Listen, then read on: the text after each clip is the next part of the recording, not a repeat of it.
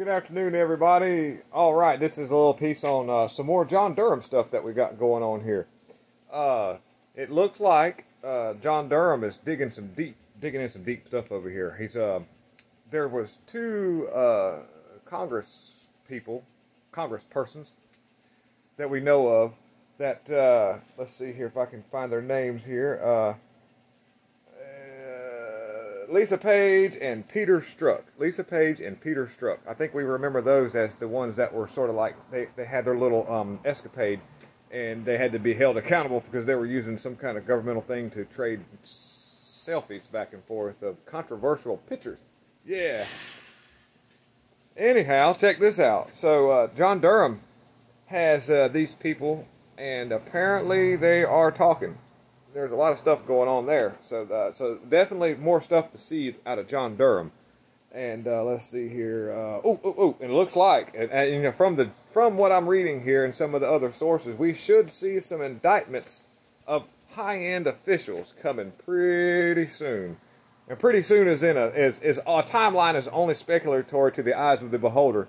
So pretty soon could be 5 minutes from now, or maybe a week or a year. You know, depends upon how you want to look. But there should be something coming up. We got stuff going on. So let's keep our eye on John Durham, some more stuff. That's great, wonderful news. And y'all, and like I say, I want to spread this message of peace and unity amongst just, you know, a lot of people are angry at the left, and I am too. But I'm a big advocate of trying to get people to come to our side. So a lot of times attacking these people may seem like the right thing to do, and it feels like the right thing to do. Unfortunately, there's a time and place for everything. For that, so, and you know, if you can bring somebody into what you're doing, a lot of times if you can sell your idea or ideology where people are able to come to it termly on their own terms, are able to, you know, come to this on their own terms with no force, no coercion, you've got a really good alliance. A lot of those people are actually they turn into more hardcore right people like we do once they see the wrong of the left. So when you encounter people from the left and you feel like you want to attack these people, it's best to try to take a tactic of togetherness, because I promise you we will prosper in numbers, and the only way to do that is to talk to people, to educate people, and allow people to make their own decisions. That's part of being a free society. We can't force anybody. Us on the right would love to re-educate them and put them in the camps like they're talking about us, but then that turns us into them.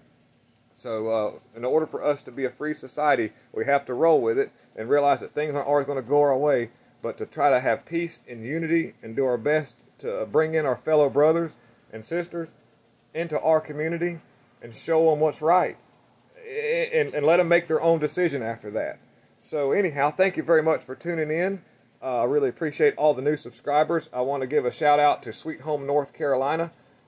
He was the feller that suggested me to email Sweet Home Maricopa, and ever since then things have just exploded beautifully. Thank y'all very, very much. Have a good afternoon and keep fighting. God is in control.